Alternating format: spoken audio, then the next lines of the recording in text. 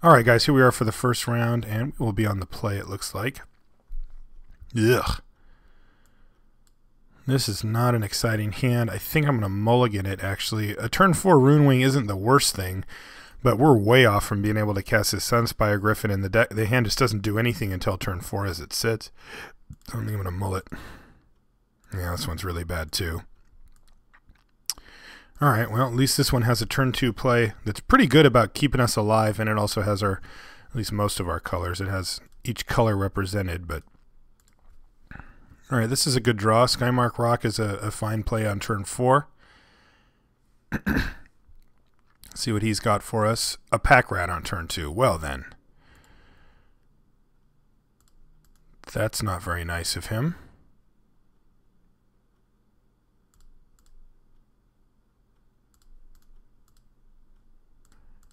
Alright, let's just hit him for 2. Now let's see if he wants to attack with his Pack Rat. We'll put it on top of his library. He'll get to make one in response, but we can at least slow the progression down here. And maybe even get him locked in where we can start Skymark rocking it. Fortunately, we can't put the token down, but...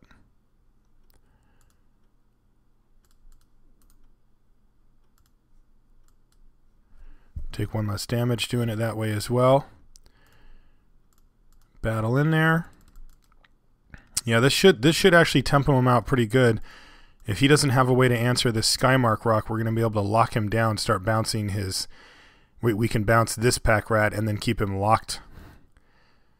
If he has a way to kill the Skymark Rock, then we're probably just going to lose. Turn 2 Pack Rat's really, really tough to beat. We found a way to do it here. Potentially, but it's fragile. If he has a way to kill our Skymark Rock,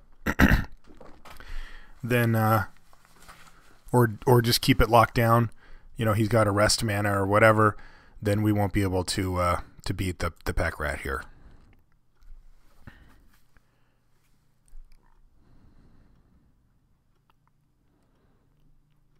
He is deep in the tank. He plays Grove of the Guardian. That's a good one.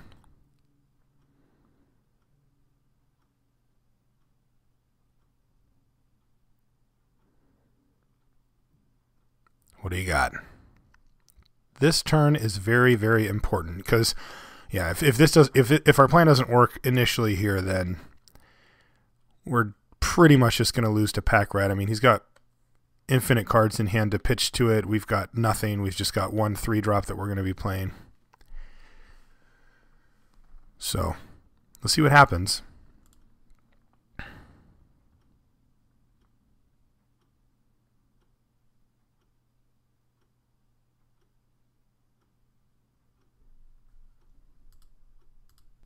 Alright, he did decide to run out the other Pack Rat.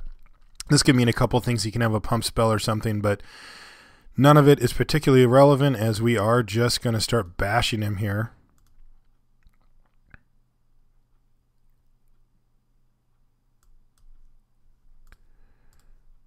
We're going to bounce the token because that actually kills it. Yes, and we actually got there. That is totally sweet.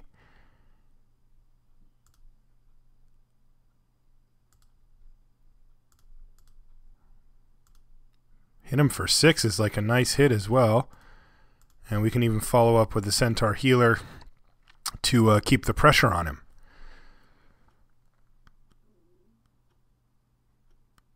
Now, whenever we get to attack with the Skymark Rock, we get to choose if he makes a token first, and we can bounce a token and just kill it. If he waits, then we get to kill his. Then we get to just keep bouncing his Pack Rat over and over.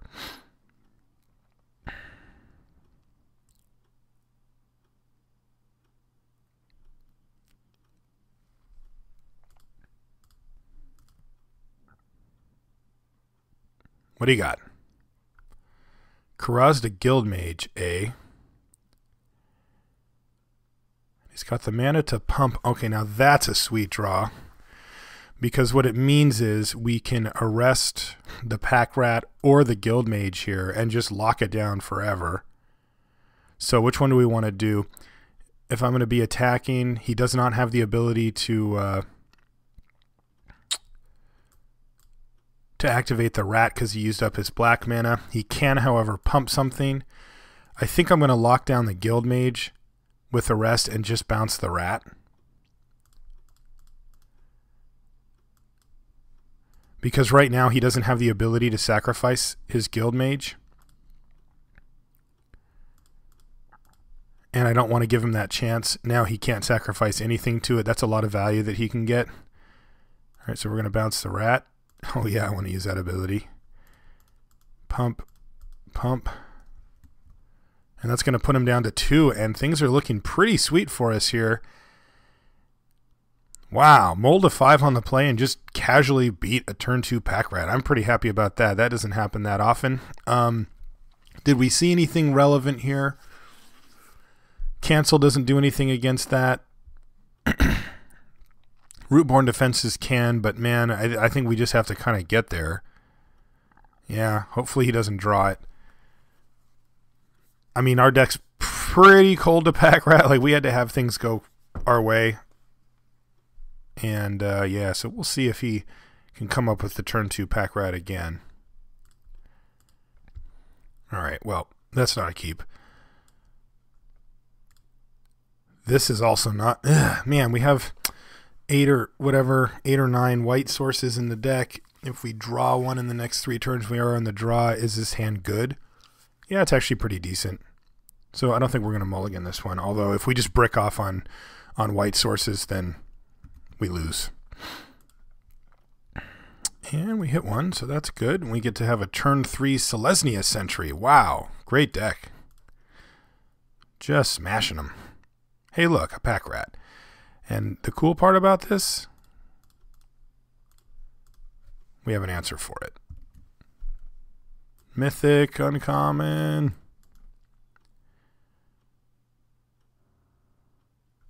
And he's got a Splatter Thug.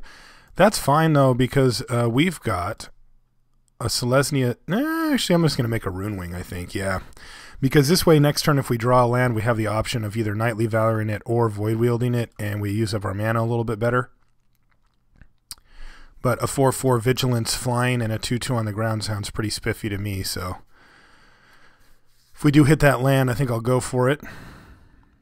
Depending on what his mana situation's like, too. If he just ships the turn back with 3 unopened mana, then I think we'll just Void Wield away the Splatter Thug or something. All right, he's got a Gorehouse Chainwalker, which I kind of like to see, to be honest, because I want to get him with this, and all of a sudden our board state is really, really nice versus his. If he decides to attack with the Splatter Thug, we have to make a decision about if we want to block it. I don't think that we do. We would block the Gorehouse Chainwalker, though. Probably. I don't want to take 6 here. If he has Augur Spree, it's not the worst. We get a card back out of Rune Wing. It's not happy times either, though. This is our win condition currently, so... Things we want to be considering now. Tristani's Judgment, try to get a knight out of the deal. Again, I don't want to take a bunch of damage, though, so I will probably just trade it off. We're still a land away from doing it as well. Whoop, he keeps pump faking us here. What do you got, buddy? He's got a Gutter Snipe, okay. And no attacks. All right, so if we attack with the knight, then he might want to trade it off for the Gutter Snipe, but I don't think we really care. I can also just...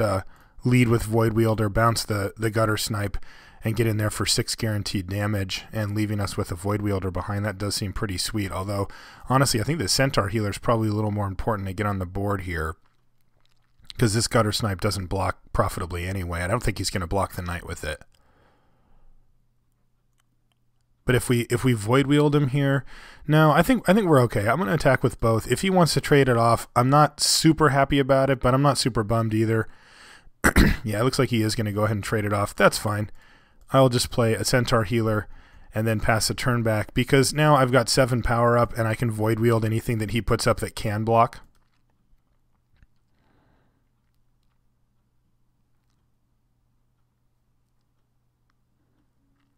If we draw a land, we've got Tristani's Judgment, again, to get rid of anything else that can block.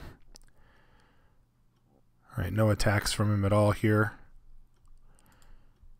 Yeah, he just doesn't have anything here, so we can just battle.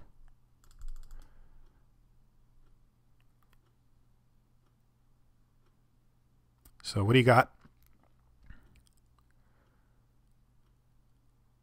Street Spasm our guy.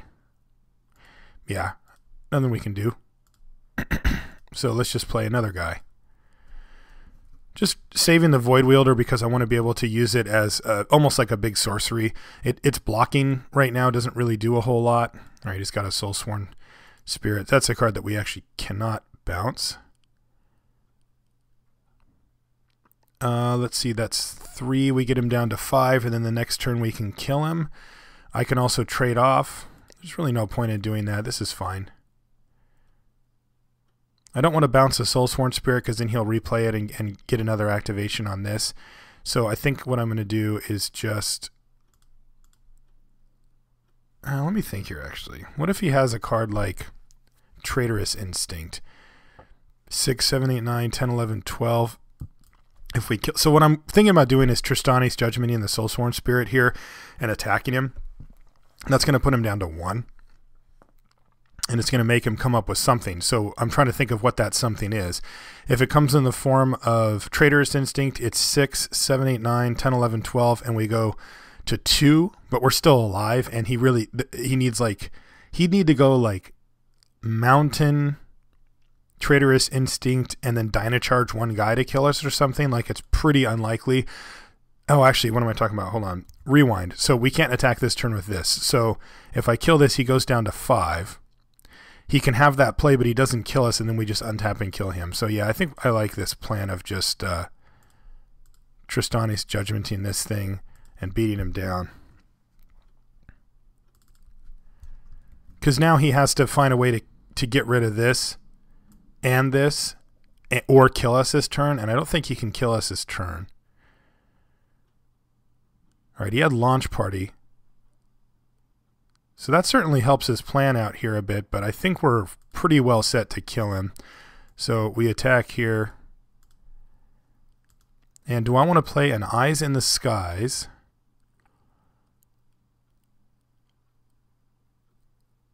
Yes, I want to play an Eyes in the Skies. So ship the turn back. Now if he has Electrickery, we're dead, which really sucks. But this way, he can try to attack us for lethal. We can block and take no damage, so that way we play around Annihilating Fire as well. And also if he had Traitorous Instinct, we'd still be alive. So if he shows us Electrickery, then I'm going to be super bummed, but I think it's better than Void Wielding there. Because if we Void Wield, or maybe it wasn't, let me think about it. But anyway, let's see what he's got here. Alright, so we get to block both of them here. Because this way, I like this line a little better, like it dies to Electrickery, but now, if he has a follow-up play that's a creature that he thinks can block this, then we get to just Void Wield him out. If he's got, like, Goblin Rally, we're pretty screwed. Right, yeah, so Golgari Longlegs means that we win.